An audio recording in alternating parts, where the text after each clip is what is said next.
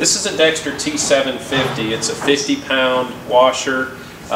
It extracts at 200 G-force. It's part of the Dexter Express line. The other feature that I like to highlight is the emergency stop button.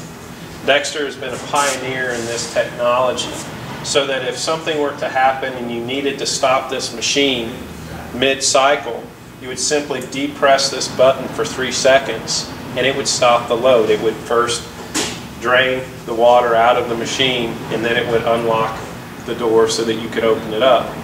Now, you can use this feature for something as simple as if, a garment gets caught in the door in the loading process and is leaking on the floor, or if a customer forgets that maybe they have a few more pieces of linen in their basket that they should have thrown in the load, but they already started the machine.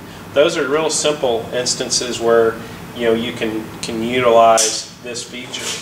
But the original design was really around safety, and that is conventional washers, and still a lot of washers that are produced today by other manufacturers have no way of stopping the cycle at the machine once it's started. Yes, they might be able to go to a breaker and kill power for it and then wait 2, 3, 4, 5 minutes for the machine to eventually unlock.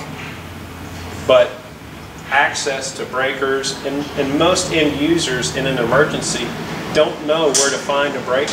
And if it's in an unattended store, they may not have any idea. And unfortunately, there's been instances where children have actually gotten into machines and a sibling, or believe it or not, even a parent, has locked the door, and all of a sudden the machine started because it had been primed, somebody had put money in it before, and they didn't realize that it was ready to start, and all you had to do was lock the door.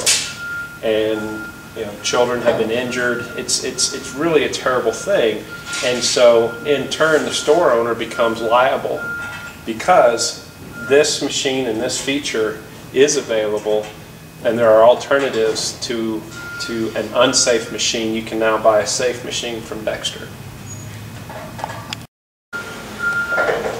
So the nice thing about the emergency stop button is that if somebody happened to walk by, let's say a child, you'd started your machine, your load was going, maybe it wasn't even your child, maybe it was somebody else in the store, stop by and they just press the button for fun, it's not going to actually stop the machine by just pressing it this way. You actually have to hold it for 3 seconds, and it's going to beep, it's going to make a sound, it's going to make you aware that you're pressing this button. It'll let everybody in the store know that the button is being pressed. And so it's not going to be just by accident that you stop this machine. Now, in this instance, when you actually do depress the button and hold it for 3 seconds, it'll drain the water out, it will stop the machine, it will unlock the door. Once you unlock the door and close the door, it'll actually start the cycle again in the exact same spot.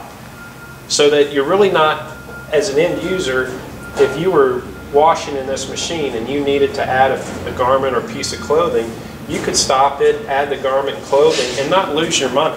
You would still get the wash in the machine. You still get the full wash, the full extraction speed, so on and so forth.